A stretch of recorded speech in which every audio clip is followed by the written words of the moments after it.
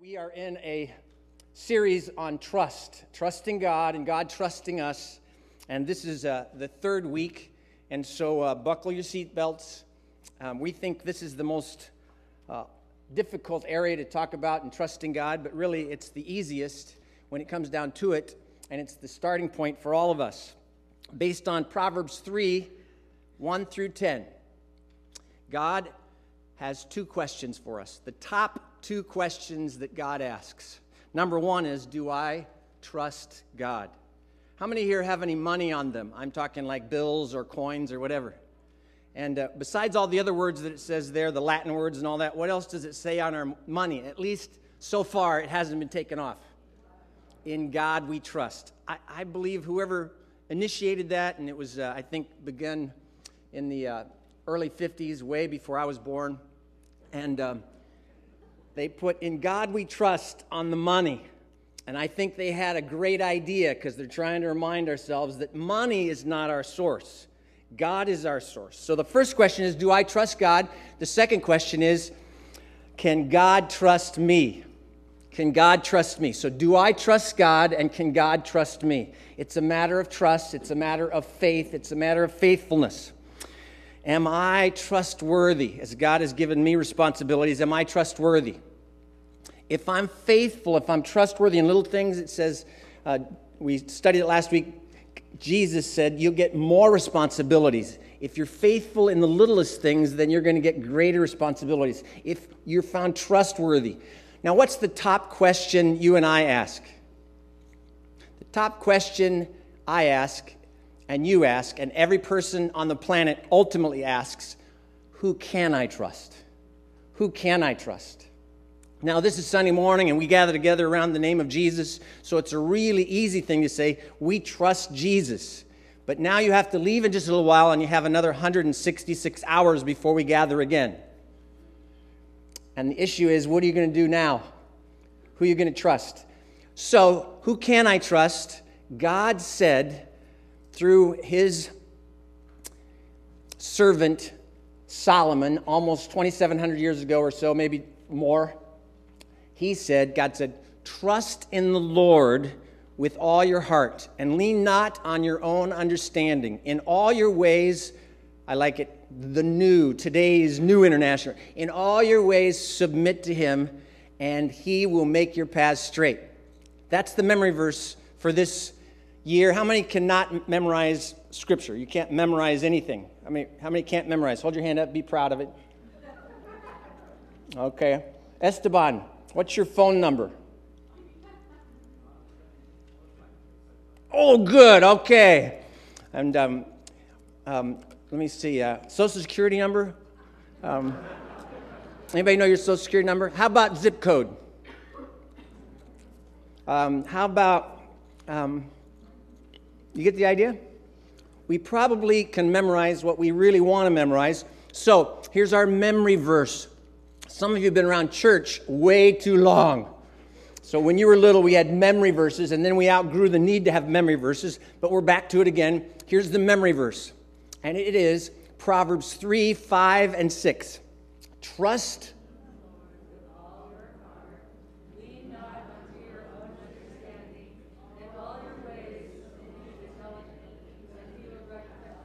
Some of us are doing previous translations, but it all makes it in the end, you know. So let's do it one more time. If you need to look at the notes, they're there. Let's do it. This is our memory verse. We may never pass this way again. We may never memorize verses again. So if you get nothing else, you can walk out going, trust in...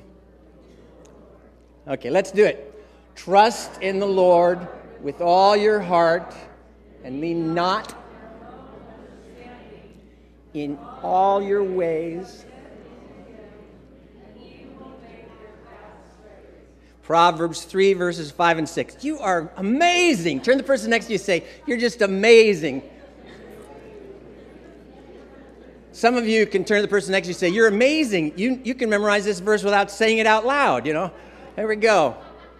You know, the key to memorizing Scripture is repeat, repeat, repeat. So trust in the Lord with all your heart. Lean not on your own understanding.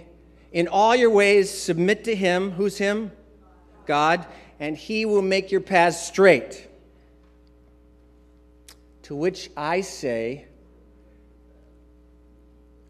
can I really trust God? Can I trust God with my life? I find that I was so encouraged being with Mike and over 500 men this weekend at Colorado Springs, and the speaker, Andrew Womack, and man, he just kind of like, as Pastor Jeff Herring says, it was a punch in the throat. It was good. It was the idea that he really stuck it to us about trusting God. And we can trust God for every aspect of our life, no matter what the circumstances are, no matter how you got here today, no matter what your past is, no matter what you're facing coming down, that we can trust God. Do I really trust God? Do I trust him with my life? Do I trust him with my future? Can I trust him with my hurts? Do I trust him with my possessions? Do I trust him with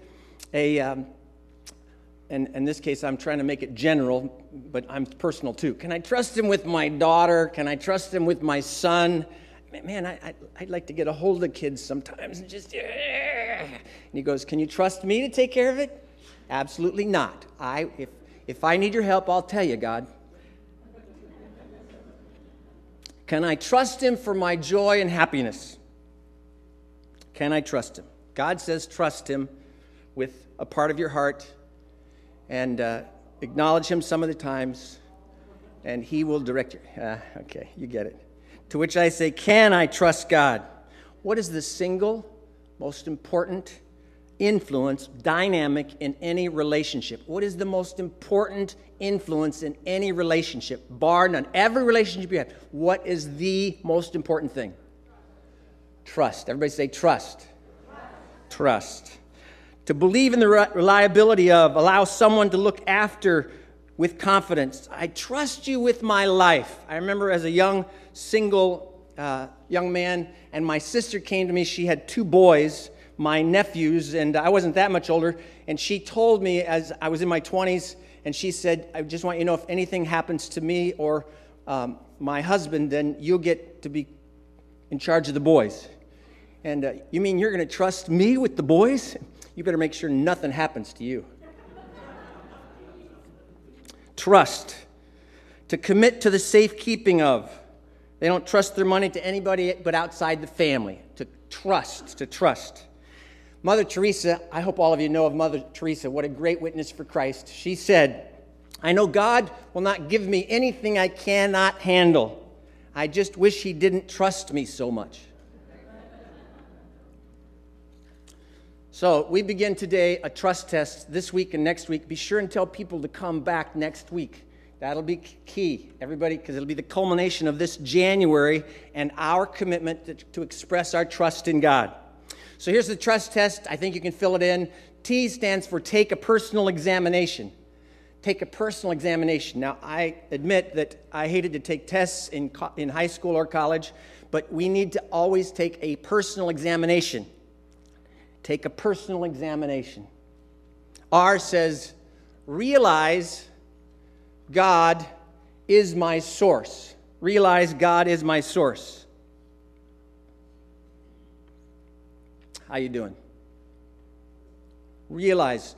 T, take a personal examination.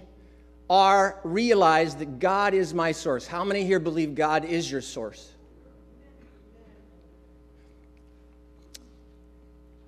I believe he is.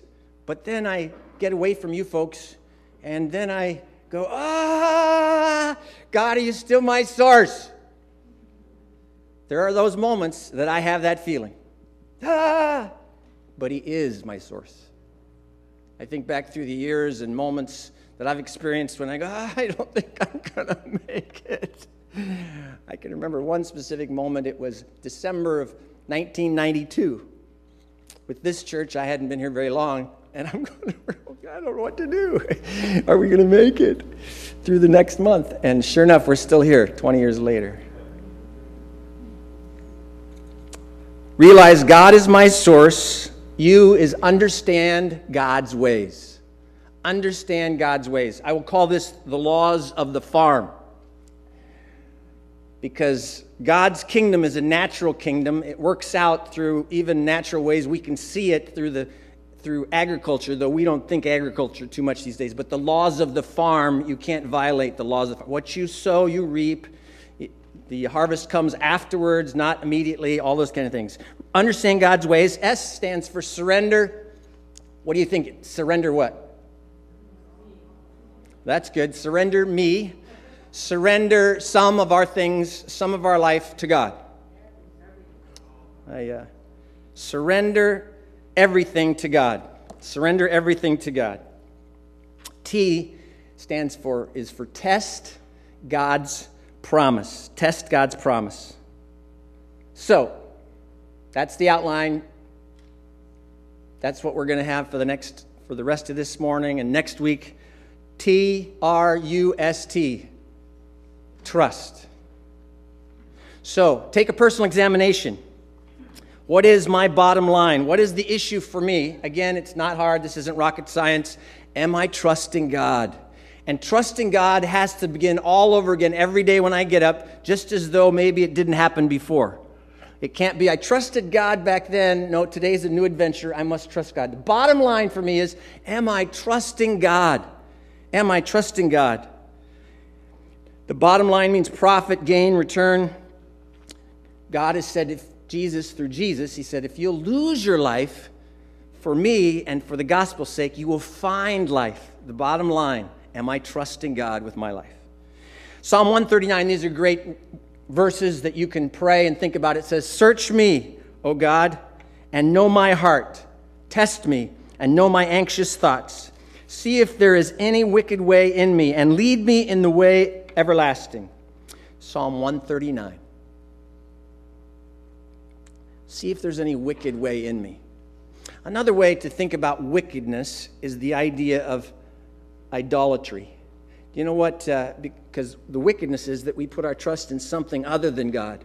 We trust something or someone to provide for us the benefits that only God can provide.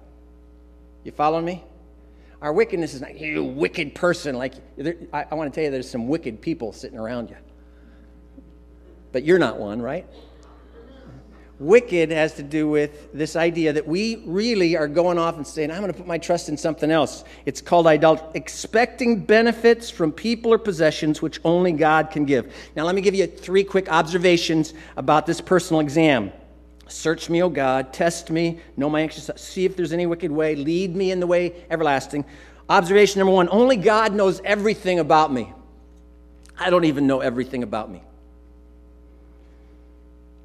Only God knows everything about me. So search me, O God, and know my heart. Test me and know my anxious thoughts. The second observation I have is only God can lead me correctly. How many here have, in all your ways, he will make your paths straight? How many here have taken a few crooked paths in your life because you weren't following Jesus very well, but you were leading the way? Only God can lead me correctly. And the last observation is trust begins with me. Trust begins with me. Do I trust God? If you'll take out the scripture we had earlier, Peter read it, Proverbs 3, 1 through 10. I want you to start with verse 5. You could start with verse 1, but I'm going to jump down to verse 5. Now, I want you to take your pen and pencil, and here's an English, we're studying English again. I want you to circle every personal pronoun as we go through this. Trust begins with me. So, verse 5 through 10, in the New International, you could do it in the other one too, but I've got it in the New International. Verse 5 begins, trust in the Lord with all, circle the word your. Trust in the Lord with all your heart. Trust begins with me. And do not lean on your own understanding. Circle the word your. In all your ways acknowledge him. Circle the word your. He will make your paths straight. Circle the word your. Who's doing the trusting? We are. Who's getting the benefits? We are. Do not be wise in your own eyes. Circle the word your. I leaned over to Zoe. I said, well, that's me. you ever get there sometimes? Kind of wise in my own eyes. I'm a legend in my own thinking. Do not be wise in your own eyes. Fear the Lord and shun evil. Verse 8, this will bring health to your, circle word, your body, and nourishment to your bones. Honor the Lord with your wealth, with the first fruits of all your crops. Now, how many here don't have any crops? Raise your hand high, you don't have crops. Oh, the rest of you have crops. That's wonderful. I want you to bring them all next Sunday morning. Bring the crops. So I was going to give you a way out here, but circle the word your, crops. And then verse 10, then your barns, circle the word your, will be filled to overflowing, and your vats, how many have any vats?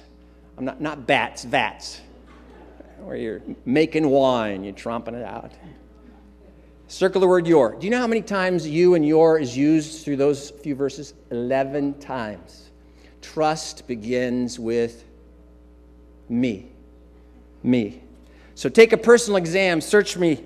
And R stands for realize God is my source. Realize God is my source.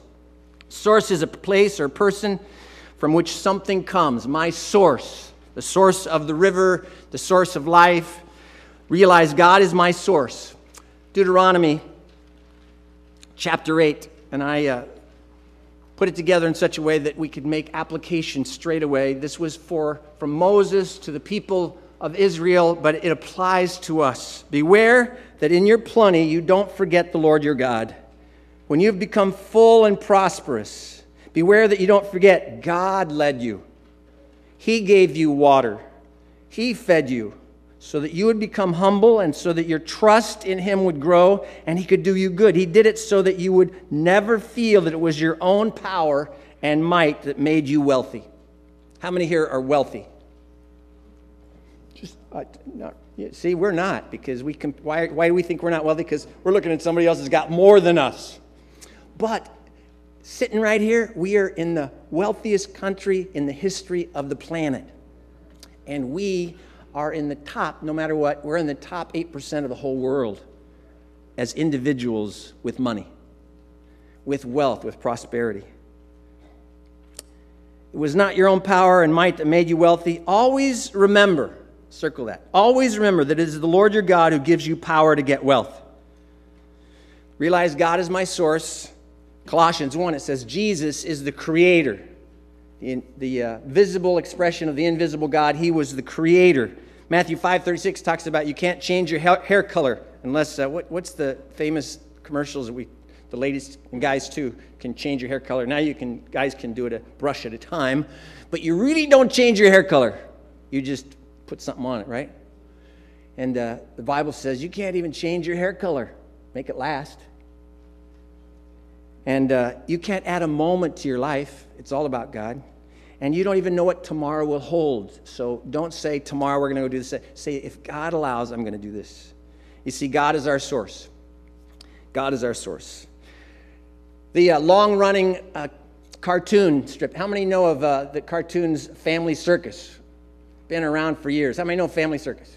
Little Billy the boy is kneeling many times. It'll be a prayer kind of thing. But Billy is having his night time of prayer. And he says, and last but not least, dear Lord, take care of yourself.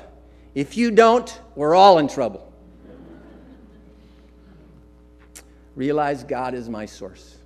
I want to invite some dear friends of mine to come and just share their story a little bit. It's just a short version. You need to talk to them. But amazingly how God has provided for them and God has been their source. Would you give a warm welcome to my friends Wayne and Joanne Benson?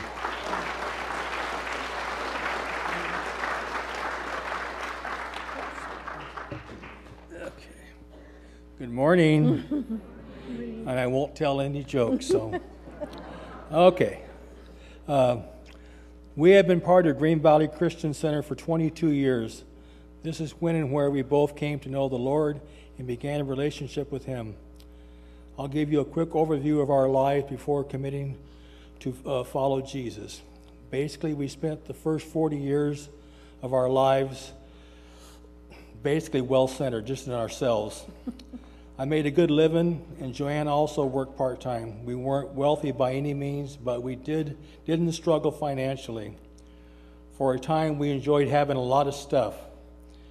After getting something new, it wasn't long before something else shiny came along that was a real must-have. Nothing really satisfied us for very long.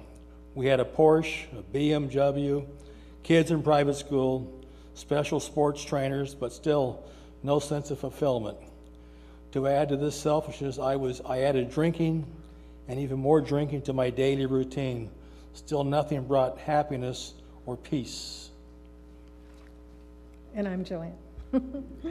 I was the woman overwhelmed by fear and anxiety. But when I realized through the grace of God how deceived I was in so many different areas, I was determined to face any fear that came head on, and I chose to believe the truth of God's word. One of the first areas God led us in was to begin to give a 10% tithe of our gross income to the church. We made up our minds that we would not waver in our commitment and honestly believe that God would take care of us. Great, I love this. We were going to grow in our faith together. Yahoo! Then Wayne became very ill and unable to work. He actually hasn't worked much since then. This was 22 years ago. I told the Lord, okay, we have enough money to last maybe 4 months. And then, who knows what's going to happen. But it was truly a time of growth for us, trusting the Lord. Just trying to figure it out. I was like, okay, don't lean on your own understanding, Joanne. But through that period, we realized he was also teaching us how unimportant all this stuff was. He walked us through how to scale back and changed our priorities to his priorities. God began to impress me that we should not be in debt at all. This led us to many discussions on how this could be possible without selling our home. We sought counsel from many who were much wiser in this area of finance than us. Many said these days a house is an investment, which was true, but I couldn't shake the feeling that for us we needed to do this. So we sold our home. We made a considerable amount of money, and I felt like God was asking us once again to tithe. And yes, I know we know that this was not everyone does this because they reinvest it. This was a lot of money for us, but when God wants you to do something, we had to do it. I believe God was positioning us for our future and how he wanted to use us. Over the next 5 years, we rented a smaller home, still hoping that someday God would allow us to purchase again, but it wasn't our continual focus. During that time, the Lord impressed us to give to others, to give to this and that in different ministries and what have you, and sometimes very substantial amounts. We found this to bring us great pleasure. The last time, though, I remember saying to the Lord, okay, if you ask us one more time to give anything, we'll never be able to buy a house. And I had an overwhelming sense of his smile saying, really, Joanne? Really? Then I thought, whatever, Lord, is fine with me. I don't even need a house. All I need is you. Through some incredible circumstances, God orchestrated the perfect home for us. We purchased it at auction, sight unseen. We found out that there were multiple others that were willing to buy this house, but they could not transfer their funds quickly enough. We turned out to be the only bidder. We were speechless. The best part of this house story isn't that we got a great house for considerably less than it would have sold for, but it was a blessing. The best part was that we'd got to experience the living God through this process. We did not know how it would unfold, but our faith in him grew deeper, and our hearts were filled with an incredible sense of love, his love for us. God has changed our thinking about all of our possessions. Everything really belongs to Him, not just the 10% tithe. We found that we receive the greatest sense of fulfillment when we can bless others with what He gives us. We found that we can trust Him. And I want to say one more thing. If you lived your lives with your own understanding, it doesn't work. No, we mess it up work. every time. So give it to Him. You got it. Yeah. Thank you.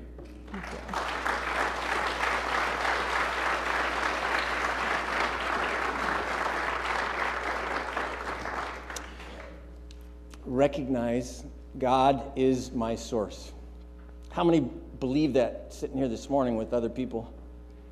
And how many know, don't forget in the dark what God's shown you in the light. He is our source. I got an email just about 10 days ago. Can I share it with you? I didn't have any, I didn't prompt it. I didn't ask for it. It just came. One of our own church family members is Robin Schmidt and her two sons, David and Tyler, and they serve in Mexico. They work alongside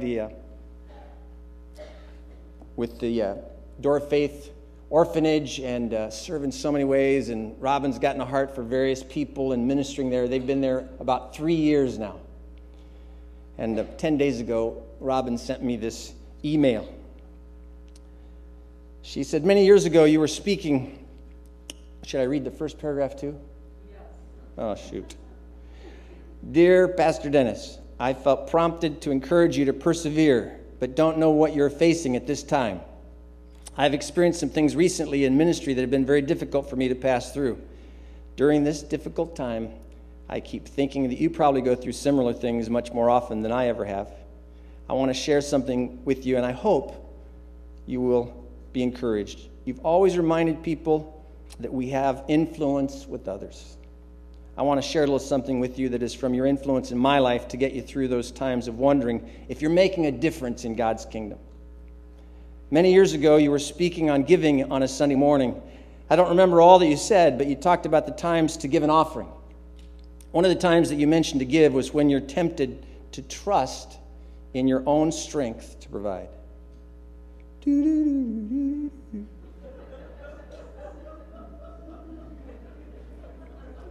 Lorenzo, it's good to hear your laugh, buddy. Let her out. Let her rip.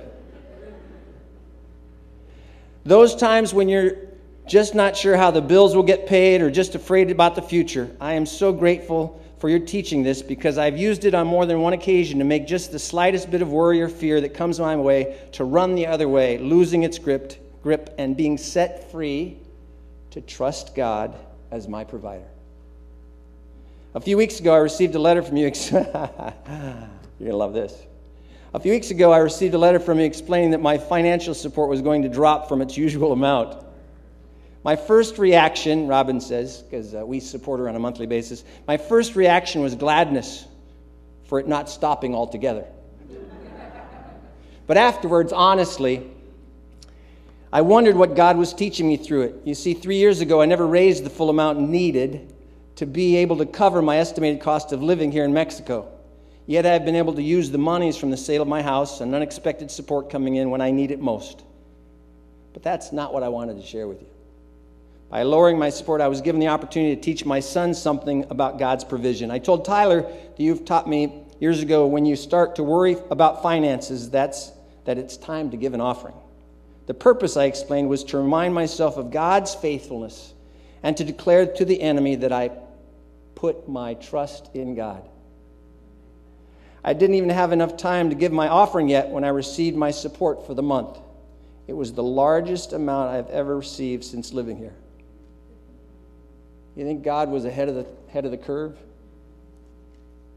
I'm also gratefully baffled how I have been able to give far more away to missions and helping those in need than I have in my entire lifetime. Whether it's meeting my needs or the needs of others through what God provides, I'm learning through experience that I cannot outgive God. Whether it's clothing, food, or money, God's blessings are timely and perfect. I want to encourage you, keep preaching God's word, His truth, His principles for living a life free from the cares of this world. I am so grateful for you and Deanna and my Green Valley Church family. My hope is that during these difficult economic times, that we will all remember that God's economy is never in danger of going bankrupt. His ways are higher and his priorities are better. God bless you and keep you. Robin Schmidt. Recognize God is our source. Turn to the person next to you and you encourage them, remind them, say, God is my source. Tell them. God is my source. God is my source. One of the families in our church, they finally lost their home. They've been working on it for a long time to try and keep their home, and they got notice a couple weeks ago that they were losing their home. I've been carrying that note around in my bag for these last 2 weeks, just thinking about how God takes care of us, and he'll take care of us. You may go through some difficult times, but he will take care of us. Actually, everybody, not real, not just, but figuratively, look over your shoulder and think how far you've come. And how'd you get here? It wasn't on your own resourcefulness. It was on the grace and goodness of God to us. So realize God is my source. Understand God's ways. I'm going to give you 5 quick ones this morning, and then I'm going to give an invitation. Understand God's ways. The instructions of the Lord are perfect, reviving the soul. The decrees of the Lord are trustworthy, making wise the simple. Understand God's ways. Why don't we give more readily? Why are we hesitant to give to God? Well, I just put down 3 easy responses. First of all, we think, I can't give and take care of myself. That's what goes through our heads. I cannot give and take care of myself. The second one is, I don't know how to give. How to give. I don't know how to give. First one, I think I can't give and take care of myself. Second one is, I don't know how to give. The third one, what do you think the third one is? My life is out of control.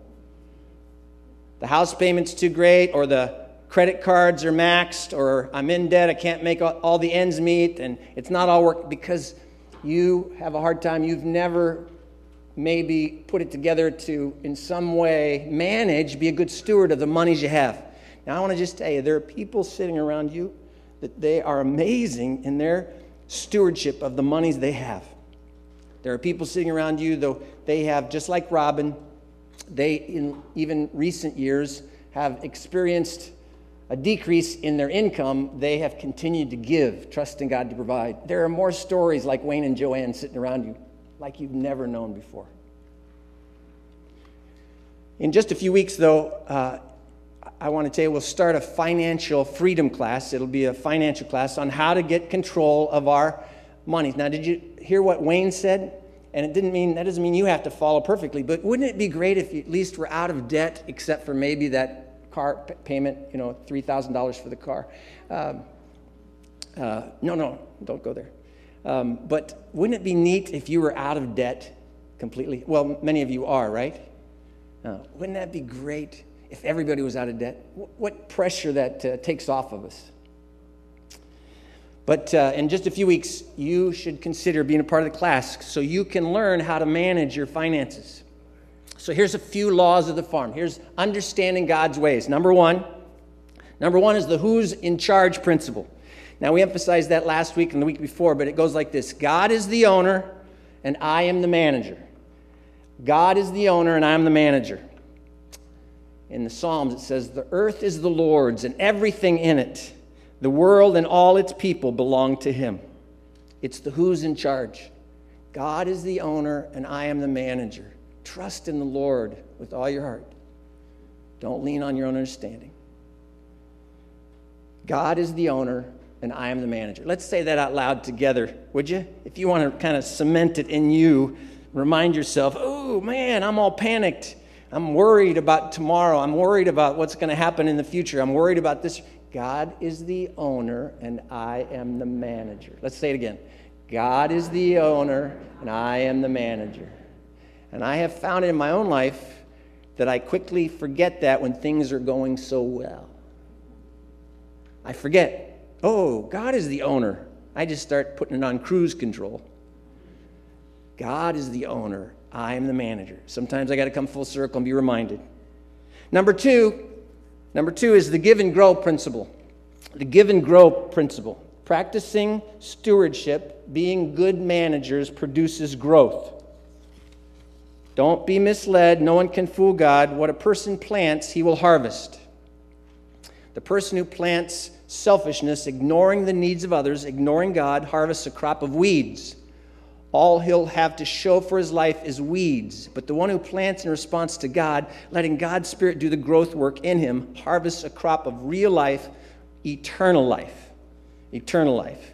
The give and grow. Some of the ways we grow is we become more like God. For God so loved the world that he gave his only Son. Giving, when I give, I grow because I become closer to God. And give and grow, giving is the antidote for getting. Now, my favorite place to shop is Costco. It's amazing. They have so many things there that until I saw it, I didn't know I needed it. And then when I saw it, I go, wow, man, I need one of those. And look, it's such a great price. Quality product, great price. Deanna, can we get this? I just walked through the store going, wow, I like one of those and one of those. I didn't know I needed so much till I saw it. Giving breaks the grip of getting when I give. Another benefit when I give, how I grow, is it strengthens my faith. Giving is also an investment. How do I grow? It's an investment for my future, for eternity. And giving, another growing thing, is it blesses me in return. I don't know if you caught it in Wayne and Joanne, but the incredible joy they've experienced in seeing God as their source and giving. Giving blesses me in return, and another benefit, how I grow, is giving makes me happy. It's more happy to give than to get.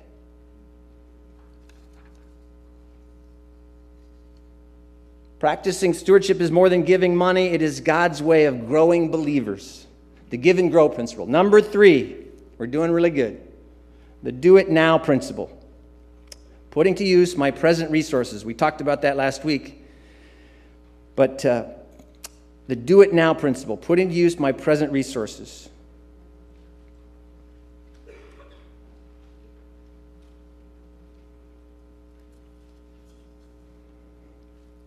Use your worldly resources to benefit others and make friends. In this way, your generosity stores up a reward for you in heaven.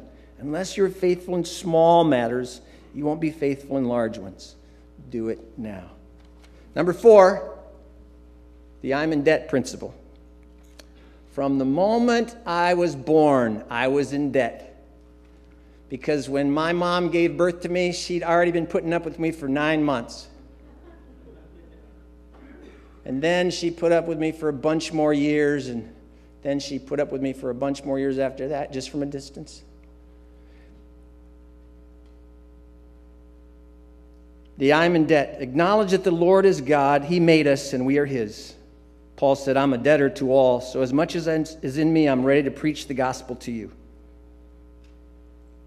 Now here's the myth, and it's a political thing today, and you got to hang on to it, because the myth is this: the world owes me. Ever heard that? Ever thought that? The world owes me. Well, actually, the government owes me, but it may not be there when I get there. I've been paying in. They tell me it probably won't be there when I get there. I'll be ticked. You can't go bankrupt until I get my share. The world owes me. That's a myth. The truth is, I owe God everything. I owe God everything. My indebtedness, I'm in debt. The moment I was born, I'm in debt. My indebtedness is to God first. Without Him, I'm nothing. How many here are enjoying breathing at this moment? The air you got. It may be a little smogged up. We got all the carbon stuff, but you enjoy breathing. You got that all right? Where'd you get that? God made that possible. I go with God everything. My indebtedness is to God. My indebtedness is to those who came before me. You know, we have much to be grateful for. I just say it in terms of being a local church because of those who went before us. I can think of their names. I picture them in my mind right now. Not all of them, but I can see them. Some of them. and I'm in debt to them because I got to go forward based on what they did.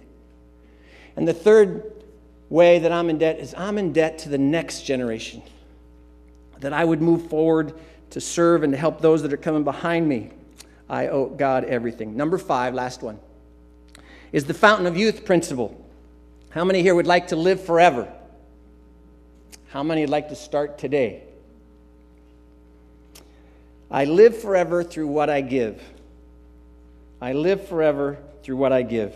Store up for yourselves treasures in heaven where they will never lose their value. Bless you. We exist temporarily through what we get. We live forever through what we give.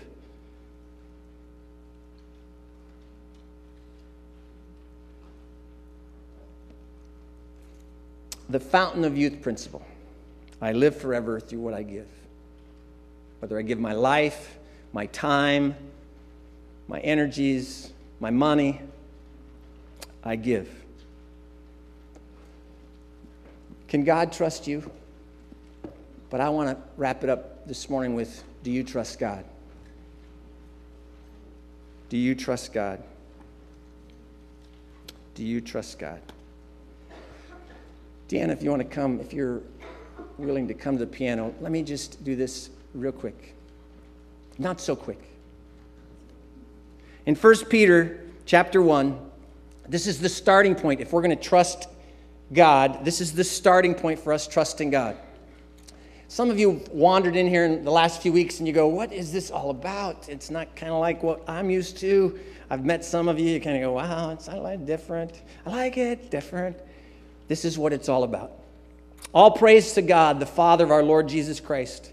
It is by His great mercy that we have been born again, because God raised Jesus Christ from the dead.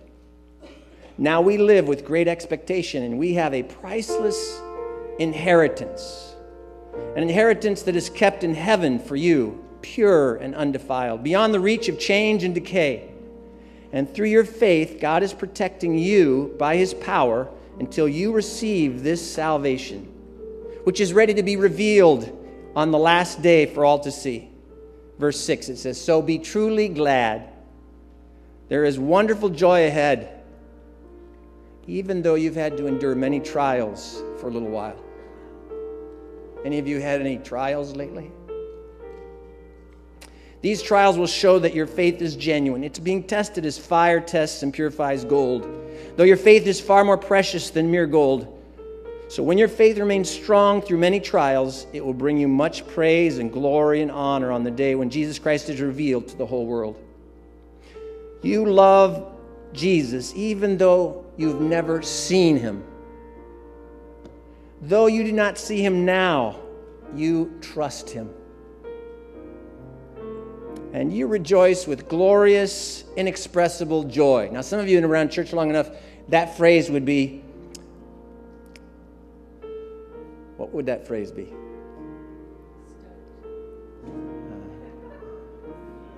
I'm trying to remember the King James, Mike.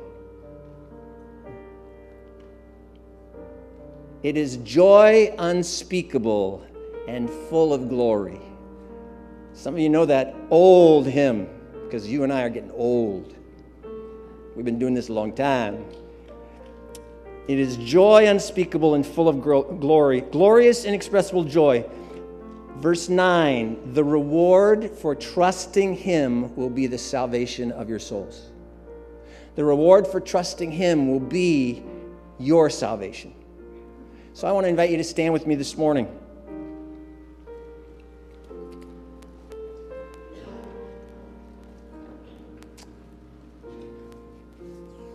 I thank you so much for being here, for gathering together. Hope your faith's been encouraged. But if you would pause just for a moment, there are people in the room that have never started trusting God. They haven't put their trust in God through Jesus. I just read about it. And your place, as far as you know how, is to say, I trust God with my life. I trust Him. I don't know what all that means, but I will trust Him. Though I haven't seen Him, I will trust Him. I will trust Him. So, I want to ask, if you're here today, for those of you that are here today, it may be the most courageous thing you've ever done, but you need to trust Him for the salvation of your soul. You need to put your confidence in God. Do I trust God? And you've never had that moment. You've been hanging around, but you've never had that moment of commitment where I said, I'm going to trust God with my life. I'm going to give Jesus my life. I will give Him. I'll trust Him for my future. I'll trust Him for my life. I'll trust Him for my relationship with God and my eternal destiny. And so I want you to just step out, come down to the front. Maybe we can sing a song just briefly, give us a little cover. But if you need to, you've never done it before, do you trust God? To put your trust in Jesus Christ as your leader, as your Lord, as your Savior. You will trust Him. He's the only one that we can ultimately have security in, trusting Jesus. How many here need to trust God more with everything? Yeah. Some of you, it's remarkable the difficulties, what seems to be immovable obstacles. God is with you. He hasn't forgotten you. You can trust Him. Our Heavenly Father, thank you that you have revealed how much we can trust you because you gave your Son so that we could have salvation, that we could be forgiven, that we could have a purpose in life, so that we could have a relationship with you as what you've called us to. I thank you for those who stepped out this morning, and may in this moment of commitment that they recognize the Spirit of the living God is working and growing in them, that you are with them, that they can trust you with all of their heart. And may we as a church through this year come to trust you more, strengthened in our faith, recognizing how good you are and giving thanks every step of the way. We praise you and thank you for this morning together. In Jesus' name, amen. Thanks for joining with us today in our live streaming of our service and our message. We're grateful that you joined with us. And if we can serve in any way, we'd be glad to do that. Just check out our website. That'll get you connected in any way that you might like to. And that is greenvalleychurch.net. And we wish you the best and know that you really do matter to God. Have a great day.